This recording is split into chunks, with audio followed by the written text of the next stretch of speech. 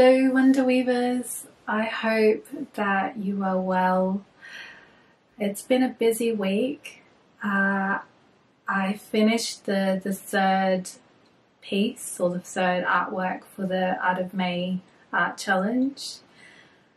It was a bit of a frustrating experience. The prompt was berries, bunnies, basket, and I haven't really painted bunnies or rabbits before, so I looked at a couple of reference photos, and of course it always takes time to help the hands become familiar with whatever subject you're drawing and painting. So I did some sketches, I did a couple of paintings, really wasn't happy, actually got a little bit hot-tempered. And then when I calmed down, I did it again, and I was quite happy with the last piece that I painted and drew. So yeah, this art challenge has provided me with so many wonderful experiences. We've just got one challenge left, so I'm really proud of myself for stepping up and having a go.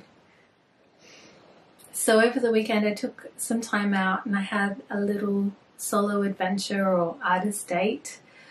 If you're not familiar with an artist date, it's just simply time you take out each week to play. It's usually on your own, and it's a way of nourishing your creativity and imagination. I'm seeing a lot on Instagram. Artists are talking about burnout, and I believe that taking a solo adventure or artist date is one of the key things that you can do to support yourself. We have so many things on our plate. It is quite difficult as an artist to balance all of the competing demands. The constant pressure I feel to produce content and on a regular basis, it's real. So artist dates have helped me stay grounded. So I thought in this video I would share vignettes of my artist date. It started with exploring mushrooms, led to meeting a new friend, a magpie, and finally resulted in a new creative project in the form of a miniature doll's house.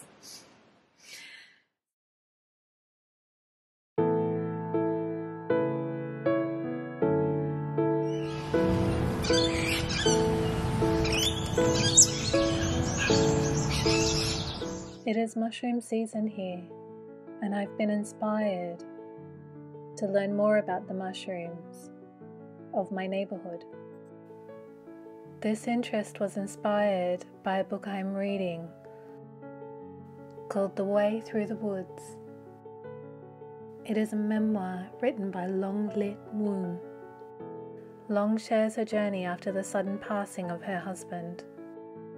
Following her fascination of mushrooms helped her come alive after such a devastating loss. I'm only a few chapters in and I'm really enjoying the book so far.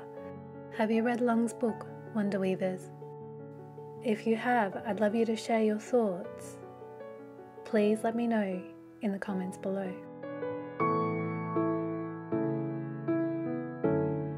Before setting out on my artist date, I took some time to learn a little bit about how to identify different types, and I found some amazing videos narrated by Alison Bulio, an ecologist who specializes in fungi.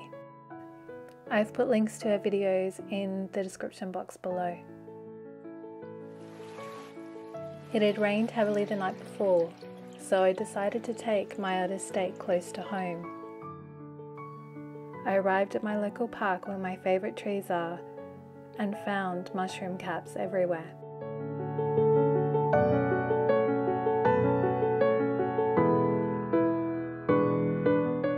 As Alison highlights, identifying mushroom species takes time, practice and knowledge. I'm a novice, but already I've picked up a couple of key things. I have been visiting the park for several years and have made observations about the relationships between the plants, fungi, and animals. Over the years, I've noticed different types of mushrooms but didn't know their scientific or common names. However, they share a common characteristic: they all grow in soil and usually close to the eucalyptus trees. While at this stage I'm not interested in picking edible mushrooms, I felt it was important to make sure that I knew how to identify highly toxic species. Before my research, I didn't realize that one of the key ways to identify species is using sight, touch, and smell. When I first went to touch the mushrooms, I felt a bit of resistance. In my mind, a voice screamed, "Don't touch that." This was the voice of my parents. Rightly so, my parents taught me to be careful around mushrooms.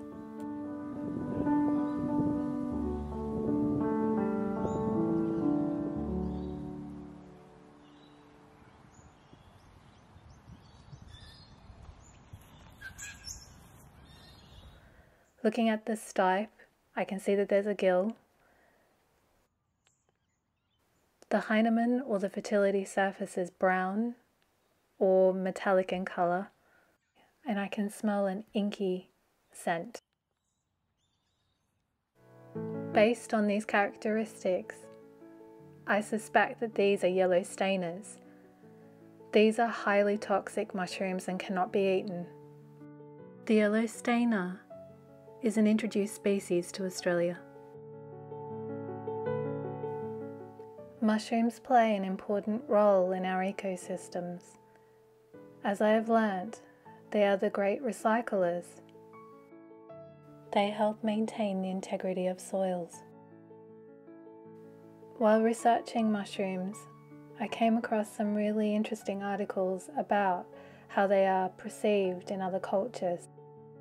For example, in some Australasian cultures, mushrooms are thought of as ears, and they are closely linked to thunder and rain.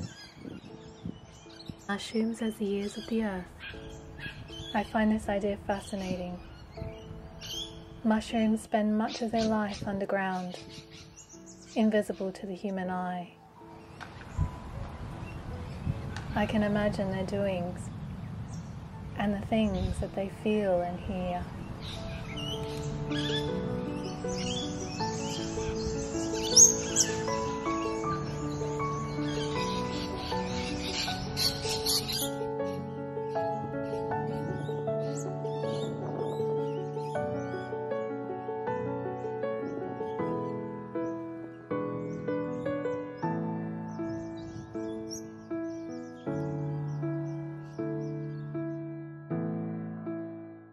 I am also fascinated by Victorian ideas about mushrooms.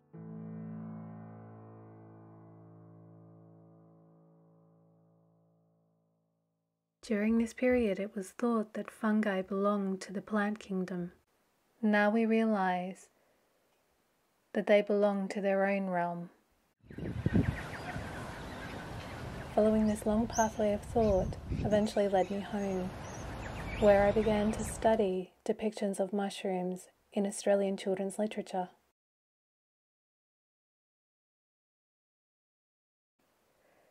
The mushroom plays many roles: a seat, an umbrella,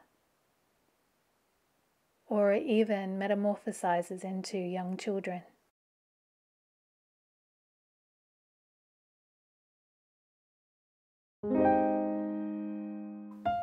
This exploration has fueled my imagination, and I have been drawing and painting mushrooms and making them out of paper, cardboard, deco foam, clay and felt.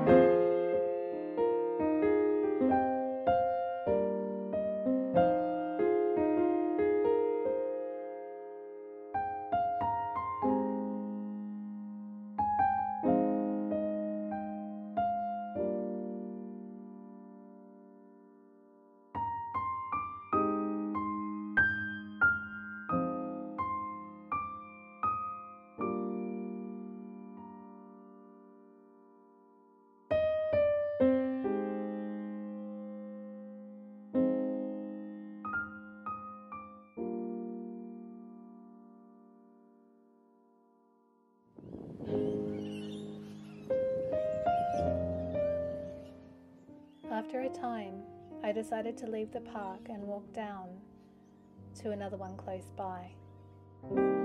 Along the way, I met a new friend, a very inquisitive magpie. After a quick chat and a sharing of seed, I continued on my way. And as I returned home from my adventure, there was a treasure waiting for me on the side of the road. Someone had put out a doll's house. In awe, I looked at the building and wondered for a moment, oh, really, could I do it? I haven't renovated a doll's house before. It's a big undertaking. And yet it seemed that the fairies were putting in a request for a residential upgrade. Perhaps they were looking for something more spacious than the humble dwelling I made for them out of craft sticks and glue 3 years ago.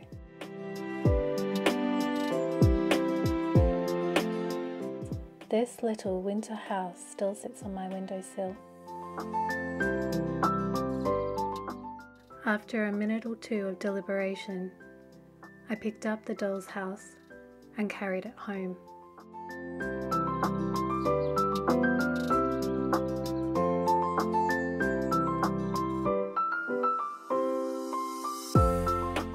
As you can see, Wonder Weavers, it's a solid structure, but it needs work. So I'll first need to spackfill some surfaces, sand and repaint the exterior. If you've done a similar renovation, I'd love to hear from you. I would especially love recommendations of products you used. So this big fairy renovation will take some time, and I look forward to sharing with you my progress. So I hope that by watching this video it will inspire you to follow fascination, to cultivate your curiosity. Sometimes when we follow curiosity, we don't know where it's going to lead, but wonderful things happen, and I invite you to share with me if you do take artist dates, the ones that you love, or perhaps the little moments of magic that you experience. Take care, stay well. Ciao.